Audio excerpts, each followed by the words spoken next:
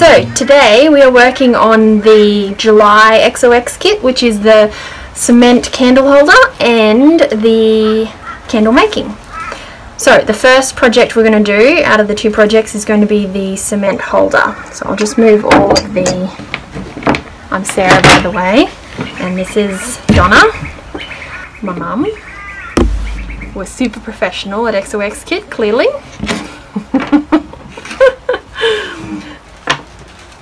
Move that out of the way. So, in your kit, you will have received the template. You need to cut this template out with your own scissors. These were not supplied in the kit. Just cut along the solid line, and then with a butter knife, just need to go over the dotted lines, just so it's a little bit easier when you need to fold the template. So that does take a little bit of time. So here's one that I made earlier. What you want to make sure is we've allocated where the tab should meet up on the template. What you want to do is make sure the tab goes on the outside of the template, because if you put it on the inside and it ends up being on the inside, your final product is actually going to have little tab marks all along it, which you don't want. So make sure the tab goes on the outside. The sticky tape you were provided with, just cut little strips of it off and stick it to the side of your table and just lightly stick all the tabs together. My suggestion is to start with A and move your way through the alphabet. It will be the easiest way to put your template together and stick it together. Once you've got a rough template together, use as much sticky tape as you can to get the entire template covered in sticky tape. Because the cement will have water in it, the last thing you want is for your template to be falling apart. So this sticky tape is what's going to hold it together when it gets wet. So here's one that I made earlier, beautifully. So now that that's done, we've supplied you with 2 gloves. Please wear the gloves because the oxide stains.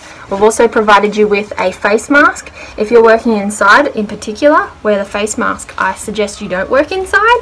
I suggest you work in a very aerated area. I'm not going to use a face mask today because we are pretty much outside, and also it's really hard to understand me when I'm wearing a face mask. But I will wear the gloves because I don't want oxide on me. Also, don't wear your best going out clothes unless you want to give them the arty look. So set your template aside. You've got these 2 mixing cups. They show you with the arrows where to fill up to with your cement or concrete. Ooh. It's really hard to open the bags with gloves on. Hold on. Got it. Oops, the bag's broken. There we go. So fill it up to the line or thereabouts.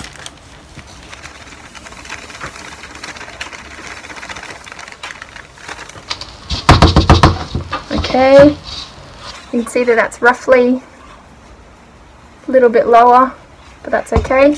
And you're going to put the rest in your large container that your oxide and your cement actually came in.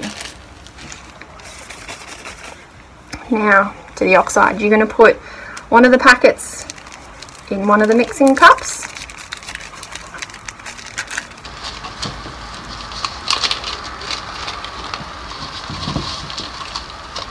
Lovely, there's the white and the black. Now we've put up on the blog a couple of different products that you can use instead of these cement oxide colorings. We've done a little bit of experimentation with different colorants. So if you really enjoyed this project and you want to explore the different colors you can use, make sure you jump on our blog and check out the post. So that's done, and you've got your concrete as normal. Now you will need some water. What you want to do, I'm just going to move these out of the way for the moment, is pour and stir, pour and stir. So you don't want it to be too runny, you don't want it to be sloppy, but you want it to be runny enough that it will pour into your template.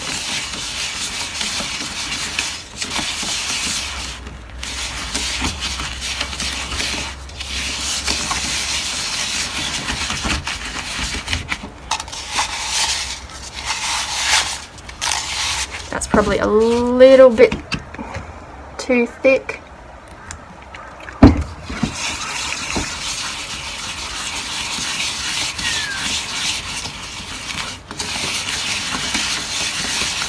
There we go, that's not too bad. So you want to do the same for the black and the white. Oh, that reminds me, it is a little bit easier if you stir your black oxide in and your white oxide in into the cement mix before you pour the water in. That's just a little tip that I found made it a little bit easier.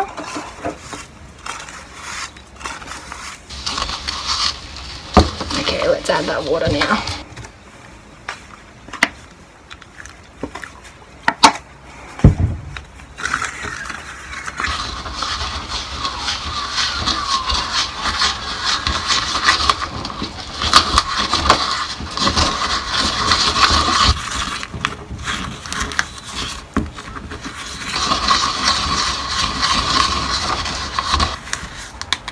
Go. It can probably be stirred a bit more. It's taking a while. There we go. And the same with the white. Mix it up before you add the water.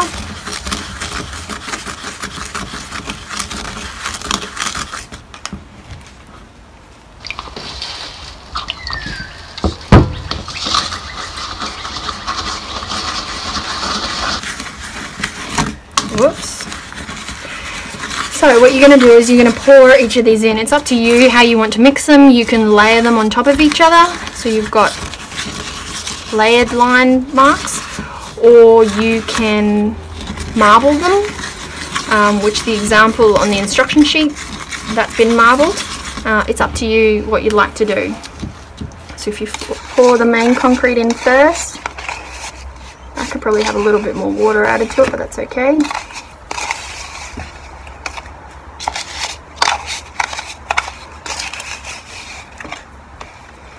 Add that all in. Nice. And then we're going to add the black.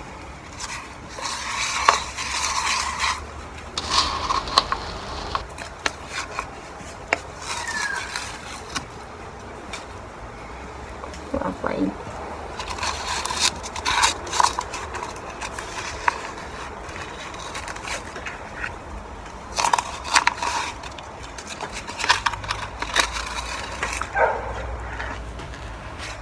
Nice. Whoa. And then we're going to add the white. There we go. Now I'm going to marble mine slightly. Just give it a little mix around, not too much.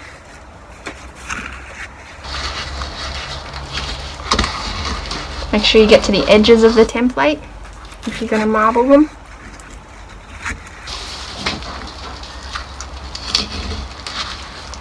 Lovely. And then what you want to do is you want to bang it. Oopsie. Bang it so the air bubbles get out, and so that the sand rises to the top, which makes it a bit stronger. And then you want to grab your plastic shot glass and put it in the center at the top. You want to leave it about 5 mil out so that's not too hard to get out once it's set. Now you will need to put something heavy on this shot glass to keep it in there, or else it will end up floating out overnight. So I'm going to put, no, that's not small enough. I'm going to put these scissors on top of it. Now what you want to do is you want to leave this for 24 hours to set, or even better, 48 hours. Once it's set, you can actually peel. You might use your scissors to cut the sticky tape a little bit. You can peel the template off, and then you've got your sandpaper here to sand it back a little bit if there's some rough spots. Okay, so the second part of our kit is the candle making. So what you want to do is you want to grab the wick stickers and peel the square backing off. Stick that to your bottom of your wick, pull the circle part off, and then stick it to the bottom of your glass, like so. If you want, you can trim off these wicks if they're just a little bit too long for the moment. Oops. Because they do get in the way for these smaller candles. But we have provided longer ones, so if you want to use a different glass that you've got, fantastic. Now, you will have melted the wax as per the instructions provided. My suggestion is you keep heating, stirring, heating, stirring, heating, stirring. Once it's hot enough, you want to peel. Once it's all melted, you want to peel the crayon and stir that in. My suggestion is to stir in the candle a little bit earlier than I am right now, so it gets melted in the microwave a little bit more, depending on how dark you want the colour to be.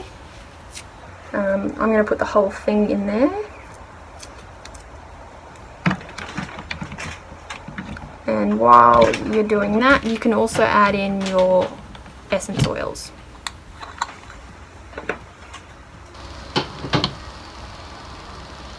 Stir that in.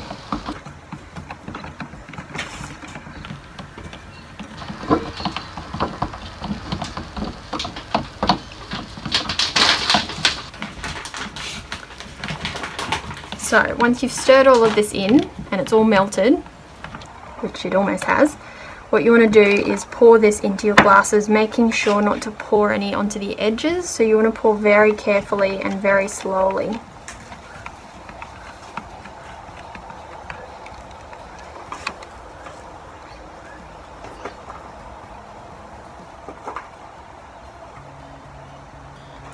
Pour to about 5 mils, 10 mils from the top. Then we've provided, so you can see the wick's gone to the side there, so we've provided you with some pegs to make sure that you hold that wick in the right spot in the centre.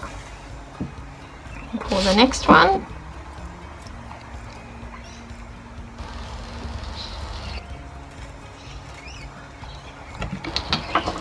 And a peg. Lovely. And the last one. Oh, this one's going to be a dark one because it's got all the colour left in there because I haven't stirred mine in properly.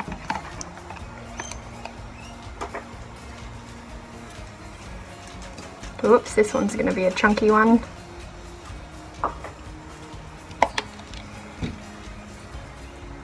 Not to worry. So what we want to do is leave them to dry and to set. Leave them about overnight if you can, and then you want to trim down the wick to be level with the top of the glass.